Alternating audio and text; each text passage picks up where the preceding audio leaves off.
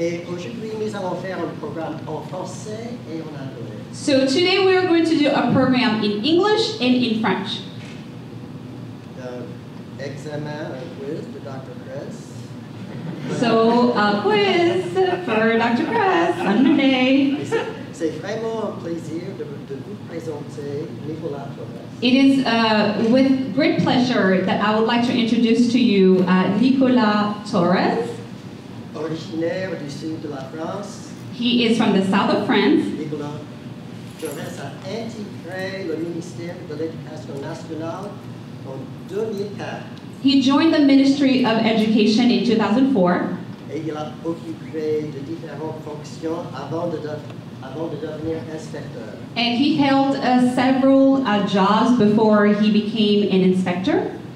Titulaire d'un DEA en psychologie cognitive, With a degree in cognitive psychology, depuis 2015, il est détaché auprès du ministère de l'Europe since 2015, he has been working with the Ministry of Europe et and des Affaires étrangères Foreign Affairs. en tant qu'attaché de coopération pour le français. And his job is to help promote French. Arrivé en Louisiane en 2017, He came in Louisiana in 2017. Monsieur Torres a fait un parcours professionnel He has had a professional career qui offre un soutien pédagogique de la toute première importance which implies helping and supporting educationally pour le développement des écoles d'immersion en langue française en Louisiane. the development of Des écoles d'immersion immersion schools en langue française. in French in Louisiana. Right after Nicolas me. Torres.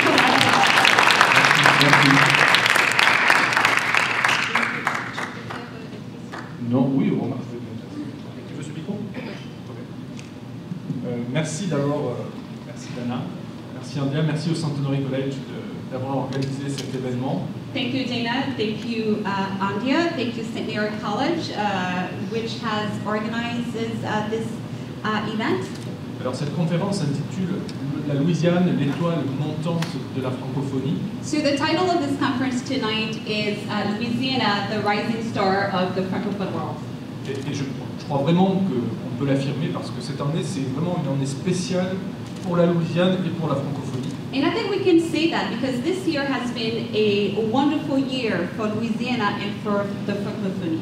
En 2018, on a célébré les 300 ans de la Nouvelle-Orléans et de son héritage francophone. So in 2018, we celebrated 300 years of French in Louisiana, of New Orleans, and as well as the colonial heritage or linguistic heritage. French heritage. All the heritage. On célèbre aussi les 50 ans du codophile. Alors, qui sait ce que c'est le codophile? We also celebrated the 50 years of Codophile. Who here knows what Codophile is? Ouais, alors pour ceux qui ne connaissent pas, le codophile, c'est une agence, c'est-à-dire c'est une agence de l'État louisianais, un organisme officiel qui a été créé il y a 50 ans pour aider à la sauvegarde d'abord, puis à la promotion de la langue française en Louisiane.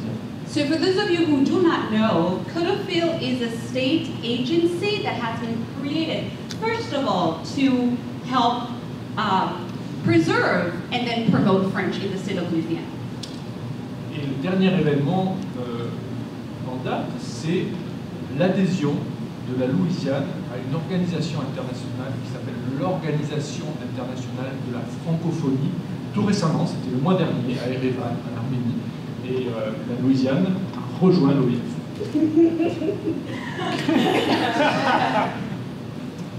So the last celebration that the last event that we are celebrating is the recent membership of Louisiana into this international organization called OIF, which is the International Organization of Francophonie, and they just held a summit in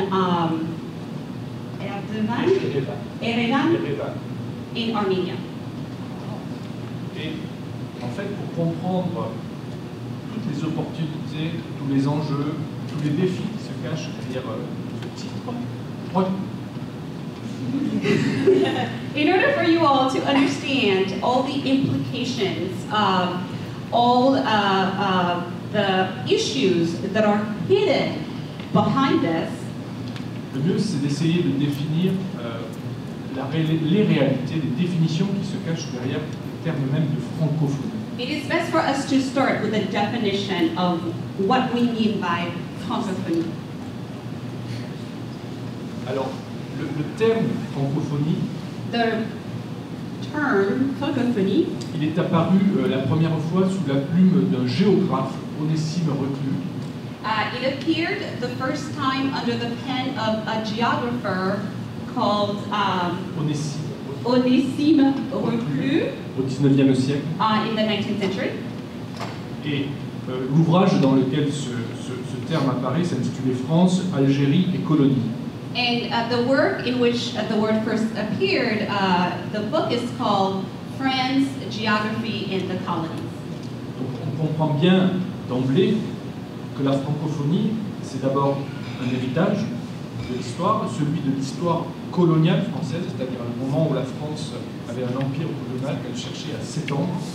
So we understand first of all that francophonie is a heritage, is a colonial heritage. It comes from the fact that France has had an empire. Yes. Et donc le français, le plus souvent, a été imposé, c'est-à-dire que les gens n'avaient pas choisi de le parler, ça a été imposé. And French, the language of French was imposed on the people that were colonized. They did not have a choice to speak it, it was imposed. It came with the heritage or with the empire.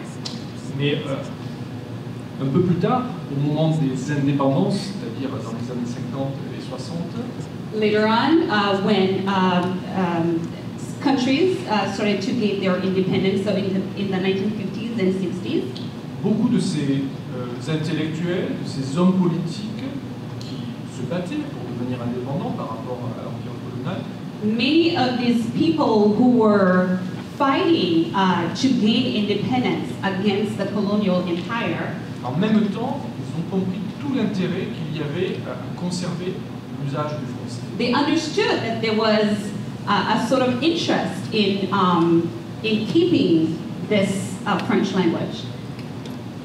Donc là, juste pour que vous les ayez en tête, je parle des pères fondateurs de la francophonie que sont Léopold Sédar Senghor du Sénégal, Habib Bourguiba de la Tunisie, Norodom Sihanouk du Cambodge et Amani Diori du Niger et aussi Jean-Marc Léger du Québec. So these figures would be considered the fathers of francophonie. Léopold Sédar Senghor of Senegal, Habib Bourguiba of Tunisia, Norodom Sihanouk from Cambodia, Amani Diori from Niger, and Jean-Marc Léger from Canada. Donc presque plus de 70 ans après, c'est-à-dire aujourd'hui, qu'en est-il de la francophonie? C'est quoi la francophonie? En fait, aujourd'hui, le terme francophonie renvoie à au moins 3 réalités différentes. So 70 years later, when we say francophonie, what does that mean? Initially, when we say francophonie, it conjures up 3 different realities. Ça renvoie d'abord à une communauté linguistique, c'est-à-dire à un ensemble de personnes qui partagent une langue, c'est-à-dire le français. First of all, it conjures up a linguistic community, meaning a shared community that speaks French as a language. Ça a aussi un sens institutionnel. Je parlais tout à l'heure de l'Organisation internationale de la francophonie. There is also an institutional component, because I was not too long ago referring to this organization. Qui renvoie donc à un espace géopolitique.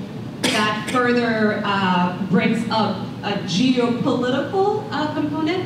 Alors généralement en français, quand on veut parler du premier, la francophonie linguistique, on met un F minuscule, et quand on veut parler de la francophonie institutionnelle, on met un F majuscule. So when we are talking about francophonie as a linguistic community, it is not capitalized, as opposed to when we are referring to the major institutional entity, it is capitalized.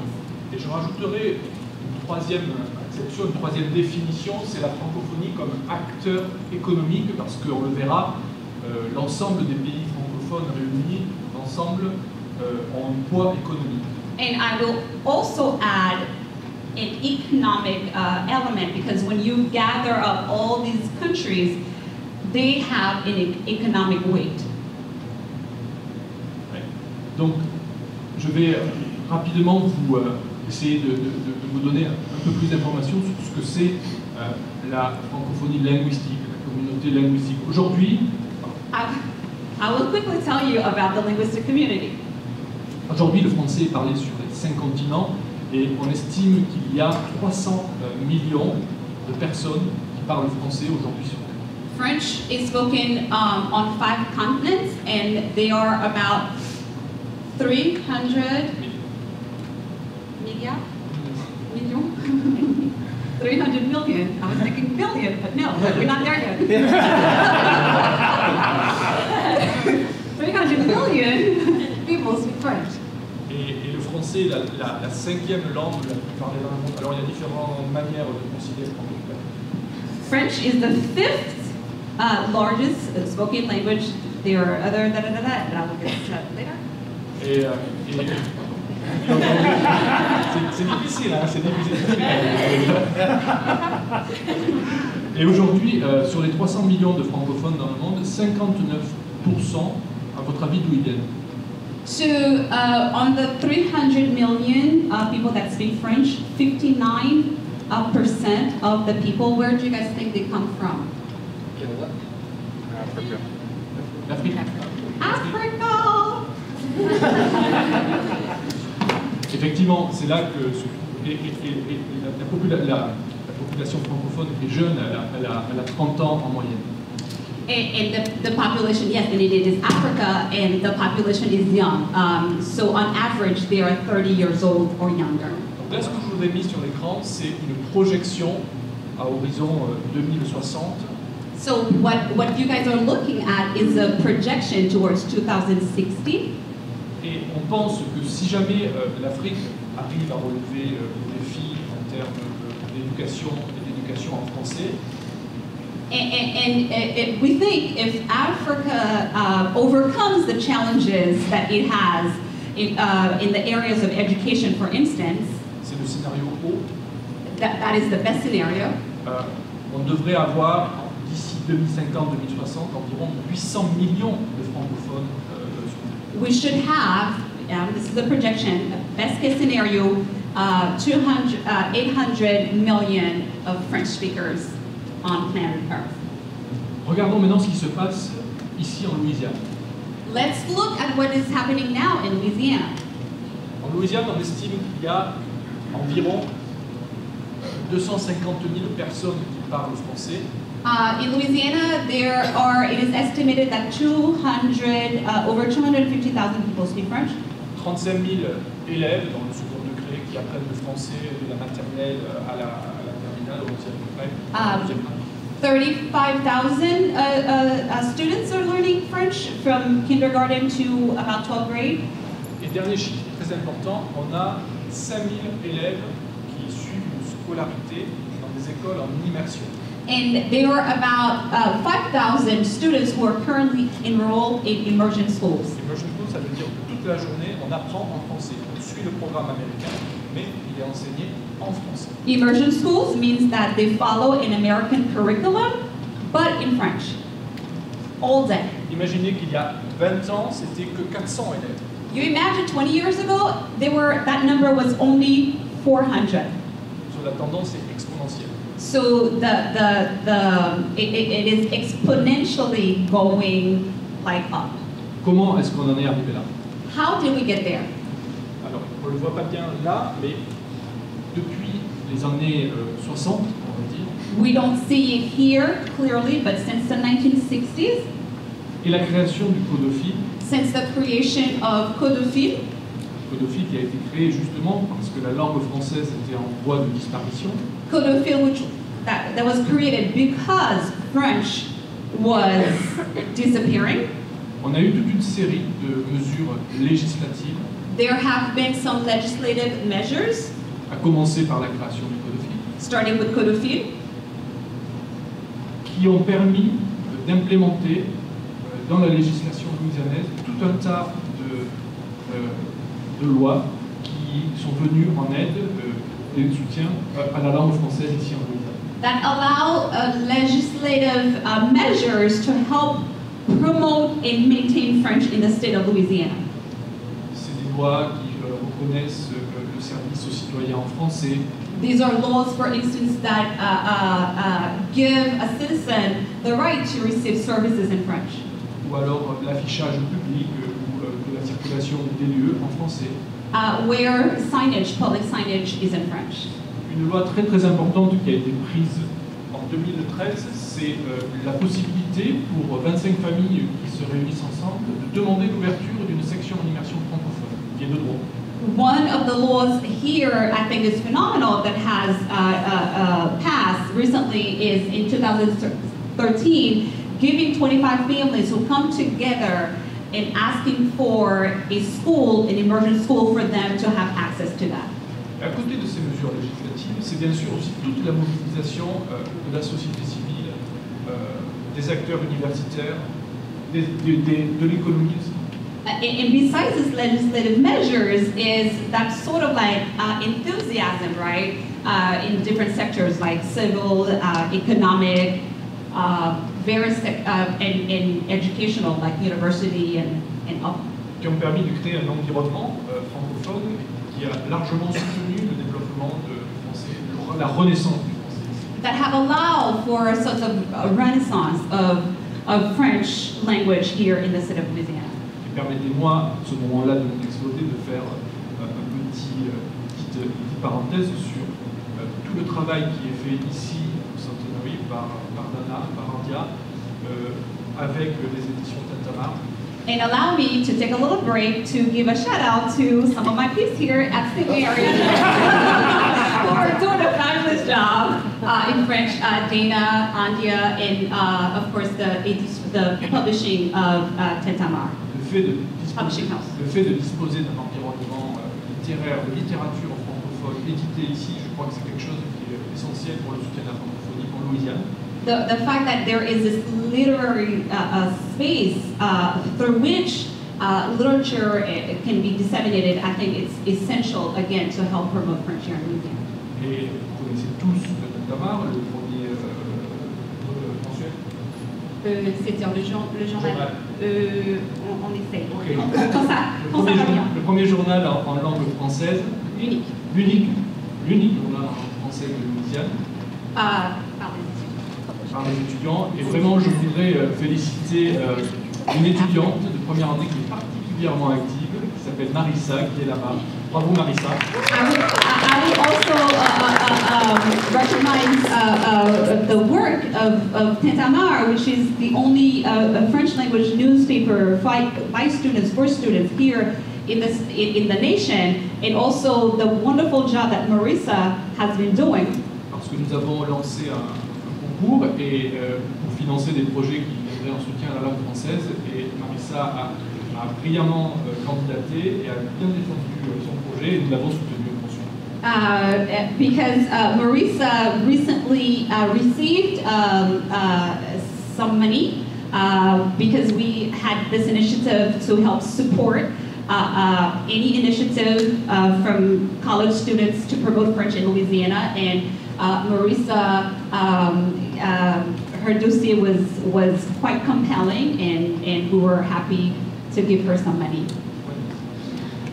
Donc voilà.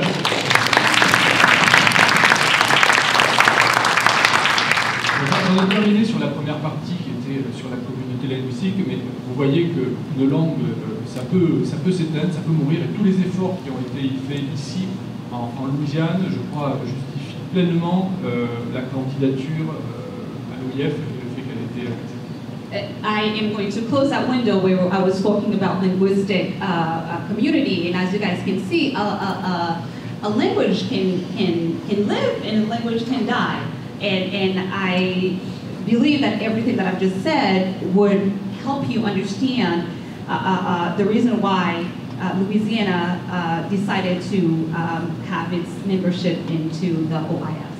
Justement, parlons maintenant de la francophonie institutionnelle. So let us talk now about francophonie as an institutional element. Donc, l'Organisation internationale de la francophonie rassemble 84 États et gouvernements. The Organization of Francophonie groups 84 bodies of government and countries Qui ont en commun la langue française, bien entendu, that have in common French as a language, mais qui partagent aussi certaines valeurs. but who also share certain values. Diversité, préservation de la diversité culturelle, The preservation of cultural diversity, démocratie et droits de l'homme, democracy and the rights of men, accès à l'éducation et à la formation. access to education and formation. Donc, la Louisiane a rejoint cette organisation en tant que membre observateur. Initially, Louisiana joined OIF as an observing member. Je ne vais pas rentrer dans les détails, mais il faut comprendre qu'il y a différents types de membres. I'm not going to get into all the nitty-gritty details, but you need to understand that there are different levels. Ça, c'est des photos du sommet de la francophonie qui s'est tenu à Erevan en octobre, au cours duquel la francophonie a été acceptée, la Louisiane a été acceptée. These are pictures from the recent summit in Yerevan in Armenia, where Louisiana was accepted as a member. Et là, vous voyez représenté sur une carte l'ensemble des pays qui maintenant font partie de la francophonie avec la Louisiane. And here you can see the recent addition of Louisiana as a member in that picture. Donc vous voyez qu'il y a différentes couleurs. Il y a les États membres de plein droit, il y a les membres observateurs et les États associés. You can see different colors, so members, observers, and Membres associés. associated members. C'est comme des cercles concentriques et chaque statut donne accès à des droits différents. So it's kind of like a little circle, and depending on what circle you are in, you have more privileges. En fait, vous pouvez me dire quel intérêt finalement pour la Louisiane d'adhérer à l'OIF. So you can ask me, like, what's the point? Like, what's the point in Louisiana joining? What is Louisiana gaining by becoming a member? Do you have an idea? Vous avez une idée? Do you have an idea? En fait, c'est souvent assez compliqué de percevoir pour un pays, en tant que citoyen, l'intérêt qu'il y a à participer à ces instances. It's hard sometimes as a citizen, right, to see what is the interest, what is the point of being a member of something like that. Ce qu'il faut voir, c'est que on est dans un monde multipolaire. What you need to understand is that you are in a multi-dimensional or a global society. You know? C'est plus l'Amérique contre l'URSS. It's not like America against the Soviet Union. Ok, maintenant on a plein de puissances, que ce soit la Russie, le Japon, There la Chine. There are several major powers. You have China, Russia, the United States.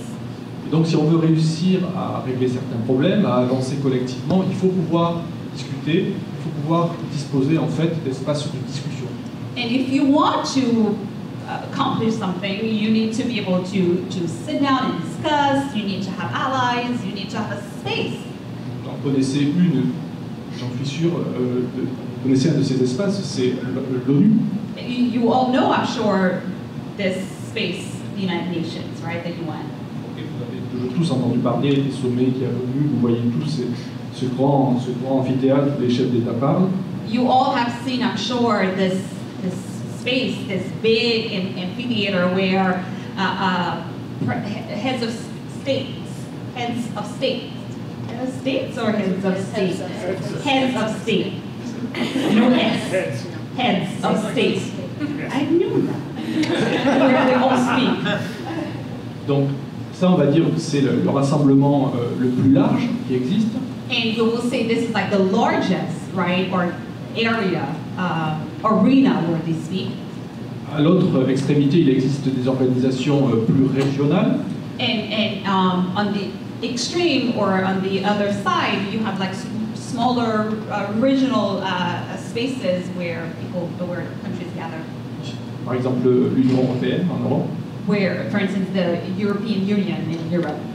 Et donc, participer, adhérer, faire partie de l'OIF, ça permet en fait de disposer d'une aire comme ça intermédiaire, qui est non plus à vocation régionale, c'est-à-dire avec les pays qui sont à côté, mais qui est sur une base linguistique, donc géopolitique. So having this space for OIF, it not only is a space where countries could gather and speak, but it also, because of that linguistic component, it gives it another dimension of geopolitical. Donc je pense que ça représente un vrai intérêt pour la Louisiane de pouvoir participer, de pouvoir échanger avec les autres pays francophones, justement pour pouvoir préparer ces décisions. Et si je prends un exemple, peut-être vous vous rappelez du sommet de Paris sur le changement climatique. And I think, it's great for Louisiana to be part of, that forum, that association of states and countries. For instance, do you all remember that summit in Paris, climate change summit in Paris? À l'époque, ça avait été vraiment reconnu comme un succès dans le sens où on était arrivé à un consensus où tous les pays avaient signé. Et je peux vous dire que la francophonie a largement aidé en amont à préparer ces décisions. And at that time, when the accord was signed, it was considered a success. But I will tell you that the francophonie played a major role in having that exchange coming to, that agreement coming together. Ok. Et troisième acception du terme francophonie, la francophonie comme acteur économique. The third aspect I'd like to talk to you about now is the economic aspect. So Louisiana as an economic actor. Si on rassemble tous les pays qui parlent français, alors, qui ont soit le français comme langue officielle, ou soit dans lesquels le français est parlé significativement, on arrive à peu près à 9% du PIB, du produit intérieur brut mondial, je ne sais pas comment tu vas traduire ça. So if we gather all the countries that speak French, you will arrive at 9% of the GDP of brut mondial, like world. I'm not an economic, but economist. But it's it's what indicates how rich a country is. So if you gather all these countries, the French-speaking countries, it'll give you a number of about 9%. Et on a fait, il y a un observatoire qui est lié à l'organisation qui s'appelle l'Observatoire de la langue française qui a fait une étude. There is someone who is associated with the organization who made a, that's my alarm,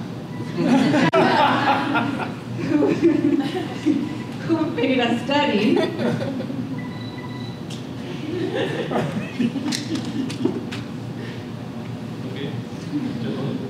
Ah, pardon, excuse-moi. Et en fait, bon, là, je ne rentre pas dans les questions méthodologiques, mais je les tiens à votre disposition. Et cette étude, elle montre que l'avantage d'appartenir à l'espace francophone, c'est d'augmenter les affaires entre pays qui sont dans ce même espace. Et en moyenne, par exemple, sur la période 1995-2015,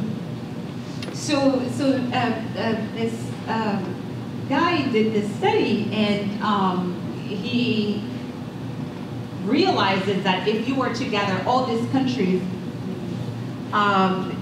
it'll add to the economy within all the countries that share this space. So he was looking, 1995 to about 2015. Et en fait, ça permet d'augmenter les échanges de 17%. So it allows for a raise, economic value. It added economic value of about 17%. Et ça se limite pas aux échanges commerciaux, ça concerne aussi bien sûr les biens culturels. It's not only the economic aspects, but as well as the cultural. Donc, pour le dire tout simplement, le fait de partager une langue permet de stimuler les échanges entre les pays, que ce soit au niveau économique ou culturel. So to put it simply and mildly, the fact that you share a language allows you to have lots of benefits that are both economical and cultural. Et donc, pour ceux-là ici qui parlent, qui apprennent le français, je crois qu'il faut avoir en tête que le fait d'avoir cette langue, d'avoir cette compétence, ça ouvre aussi le monde de la langue. So for you guys who are here, who are studying French, as you go forward, bear in mind that the fact that you know French as a skill, it also opens the doors of the francophonie to you. Je voudrais juste vous montrer, non pas la suivante s'il te plaît, next one. Je voudrais juste vous montrer une étude qui a été faite par une organisation qui s'appelle New American Economy. I'd like to share with you the results of a study that was done by New American Economy. Ils ont analysé ici aux États-Unis les annonces d'emploi par rapport à une demande en compétences en langue étrangère. So they were analyzing job ads that were asking for foreign language skills. Ils l'ont fait deux fois, ils l'ont fait en 2010 et en 2015. They did it 2 times in 2010 and in 2015. Et je trouve que le résultat est édifiant, c'est-à-dire qu'on voit bien que la demande en langue étrangère double pratiquement, même plus, en l'espace de 5 ans. And we see within 5 years span that the desire to have somebody who speaks a foreign language has increased. Et la demande en français suit la même tendance. And the demand for a French-speaking person has followed that same trend.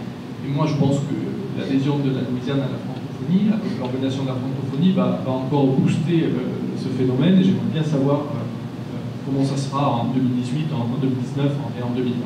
And I think the fact that Louisiana has been added to the francophonie as a member will increase even furthermore this sort of trend, and I'm curious and excited to see what the results are going to be in 2018, 2019, and 2020.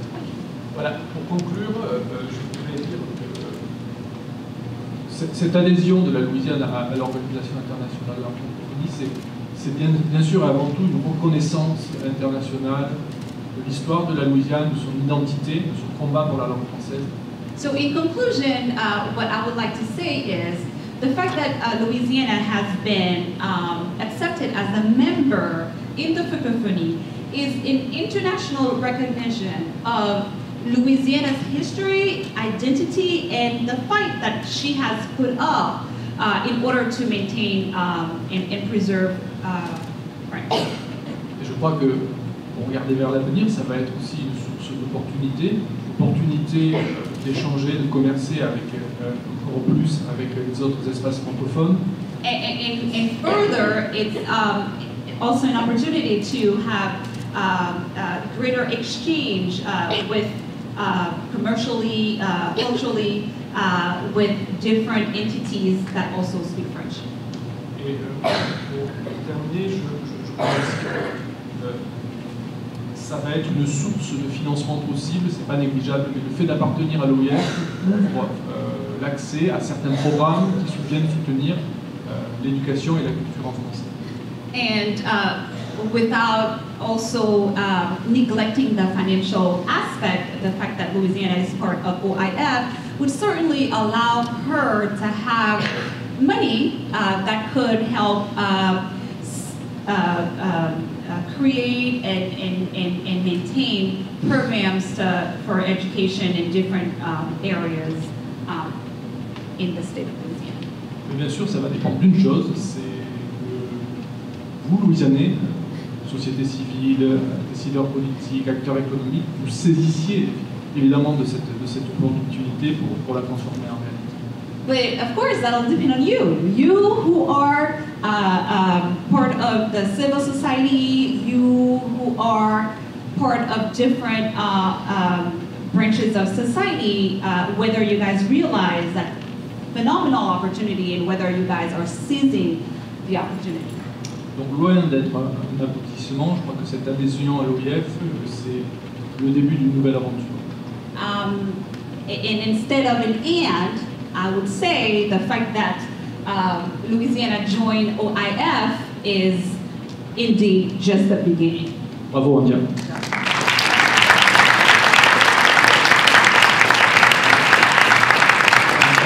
Si vous avez des questions en français ou en anglais. Are there questions in English or in French? So you talked earlier about the growing Francophone community in Africa. So how do you promote the French language while still ensuring they do not endanger indigenous languages? Comment est-ce que vous assurez qu'il y a, parce que tout à l'heure vous avez parlé de la présence du français en Afrique, comment est-ce que vous maintenez l'équilibre de linguistique du français sans détruire les langues indigènes? Effectivement, c'est une bonne question. C'est pour ça que systématiquement, vous verrez que dans les textes qui régissent la francophonie, on parle toujours de promotion du français et de la diversité linguistique. I think that's a good question, because more and more as we're talking about this francophonie, we talk about, yes, about promoting French, but also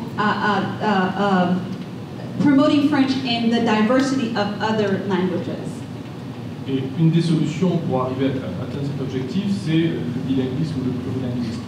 And one of the ways in which we can be successful in ensuring that doesn't take place is to promote bilingualism as well as plurilingualism. Mais je voudrais vous dire que ce n'est pas nous, la France, qui faisons ça. Il faut bien distinguer la politique étrangère de la France en matière de promotion du français et la francophonie. Ce sont deux choses différentes. But we also need to be careful here, right? Because we need to make it clear that it's not friends doing that. We need to make a distinction between friends and also the foreign foreign policy of friends, as well as the francophonie. We need to make a distinction between friends and francophonie. Et pour prendre un exemple que j'ai vu un petit peu de plus près, au Mali notamment, je trouve qu'ils ont un modèle très intéressant dans lequel, au niveau de l'éducation, ils mêlent langue locale et français. C'est-à-dire qu'une partie des cours se suivent en français, qui est la lingua franca qui a été héritée de l'époque coloniale, et qui permettent à chaque ethnie de conserver leur langue maternelle.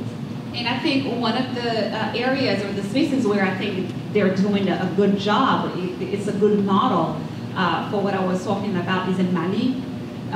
So in Mali, students are able to have classes taken in French, which is the lingua franca from colonialism, as well as having indigenous languages. So they are able to take classes in French while they are also, they can take classes from languages from their own ethnic background.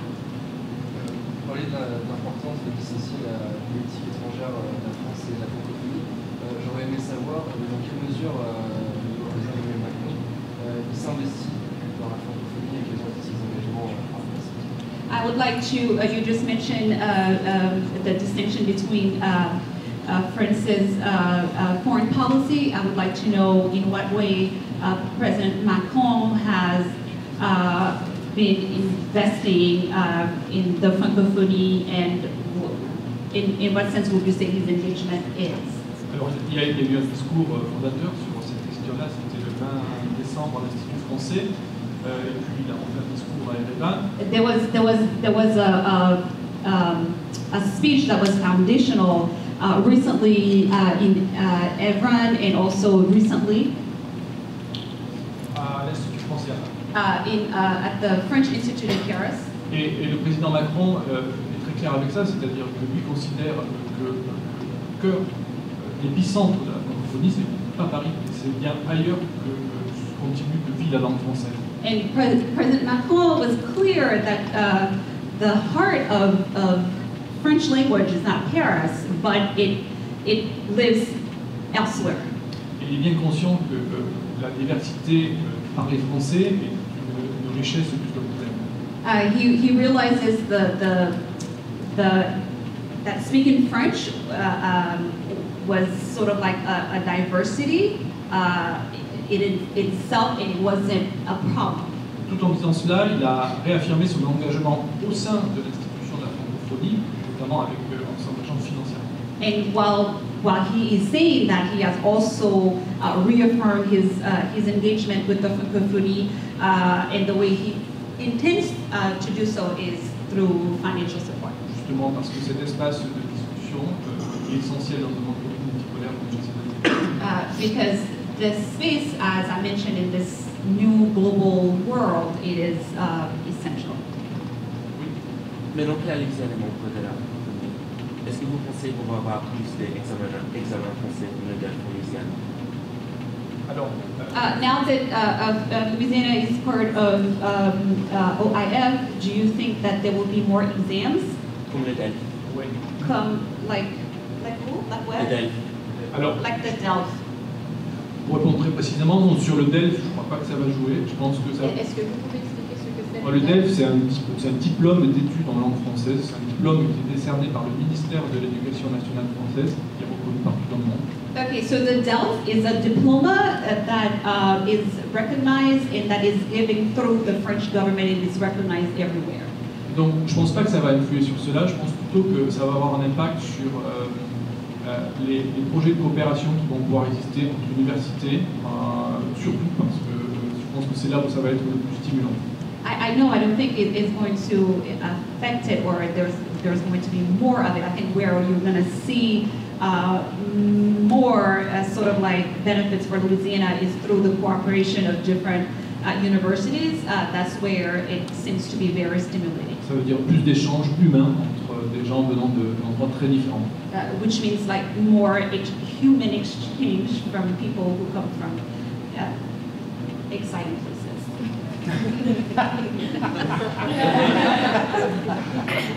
D'autres questions? Other questions? Il y en a trois. Oui, Monsieur le Président. Mr. President. A variation on the first question. I wonder if this organization, as you know, in some places, linguistic differences serve as a proxy for political and power differences, and we're seeing that play out tragically in Cameroon right now. Can this organization help ease those kinds of tensions? Yes, and à Erevan, il y a eu, autour du sommet, il y a une conférence, il y a des ateliers sur les questions de l'homme, sur les questions d'égalité hommes-femmes. In Erevan, there were some workshops and some conferences, some panels around linguistic issues as well as gender issues, democracy. Et les discussions ont été tendues, ont été lourdes. And the discussions were very tense and heavy. Et on n'a pas toujours aboutir à des textes communs, des positions communes. And we don't always get sort of like a common ground. Mais quelquefois, l'organisation en tire toutes les conséquences. But sometimes the organization sort of like takes the consequences. Jusqu'à partir du moment où on affiche des valeurs, si un pays ne les respecte pas, alors comment peut-il faire partie de cette organisation? Because from the moment that a country does not embrace our, our values, what's the point in us keeping that country as a member. Et pour illustrer mon propos, récemment la Thaïlande a été suspendue, et je crois la Centrafrique aussi à cause évidemment de ce qui se passe dans ce pays. So recently, Thailand's membership was suspended, and Central Africa as well. Their membership were suspended because of what is going on in their respective countries. Donc pour répondre directement à votre question, je pense que oui, ça peut aider positivement à résoudre les conflits, et aussi ça peut être un instrument qui peut avoir un aspect un peu plus coercitif. So I think to answer your question more directly, it allows. Ça permet effectivement de résoudre. Yes, that allows for certain conflict. It allows certain conflict to be resolved while also being coercive. Parce que se faire mettre au banc de ses pairs, c'est le même. Yeah, because to be excluded is not a wonderful feeling. Merci. Merci. Il y avait d'autres questions là, je crois. Ah, Marissa.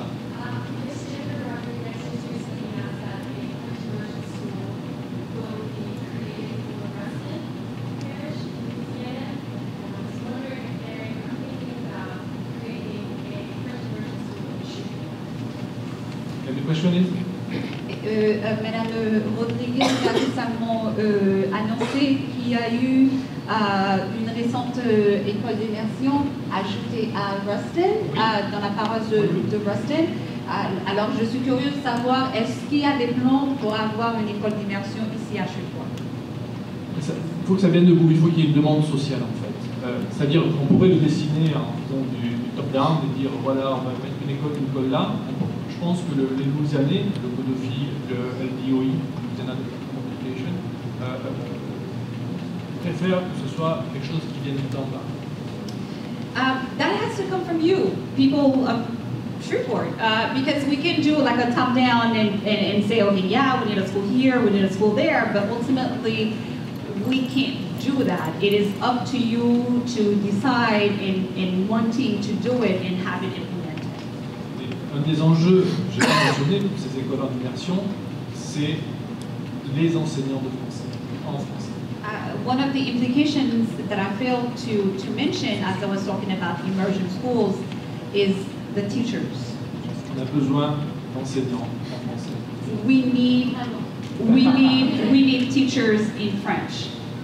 Ces 5000 élèves qui sont en immersion dans 30 établissements à peu près. We have 5,000 students in 30 immersion schools. Eh bien, les professeurs qui sont en face, ce sont 130 d'entre eux, ce sont des Français qui viennent de France, qui viennent ici dans le cadre de programmes d'échange ravis. And the majority of them are French people who come from France. I mean, we're happy that they're here. Voilà, ils sont ici pour 3 ans, ils viennent enseigner en Louisiane, c'est une merveilleuse expérience pour eux, qui est aussi utile au retour pour nous dans notre système éducatif. I mean, they come here for 3 years, they love it here, and it's a great benefit for us here, I mean, for us French people. Back in our educational system, we benefit from that. Le problème, c'est qu'en France, on a de plus en plus besoin d'eux parce qu'on a de plus en plus d'élèves. Except that in France, we also need teachers because we're having more students. Et donc, on a de plus en plus de mal à en envoyer. So we're having a harder time of sending them here. Et donc, si la Louisiane n'est pas capable de former plus de professeurs en français, ça risque d'être un frein pour le développement des filières en immersion. So if Louisiana is unable to form its own teachers, then we are having we're going to have a risk of hindering that sort of like progress that we're making towards French here. Et il y a des efforts qui sont faits, and there are efforts that are being made. Notamment avec un programme qui s'appelle TAPIF Escadrille, et là aussi le Centenary College est impliqué. And we're making some progress with a program called TAPIF, and here TAPIF Escadrille. And again, we're thankful to Centenary College because they are highly involved in that program. Anne, tu voulais dire quelque chose? C'est super pendant ce programme, et maintenant que je suis enseignante ici, c'est difficile avec les politiques dans le paroisse de la Louisiane qui cherchent non. Donc c'est vraiment difficile de trouver un travail parce qu'il y a des écoles qui vont toujours ah oui, bah, c'est super parce que tu viens d'ici, mais on préfère d'avoir quelqu'un de la France ou du Québec ou de partout parce qu'ils sont But it's also hard because some of the parishes, it's hard to get a job because they want people from France or people from Quebec and they don't want us.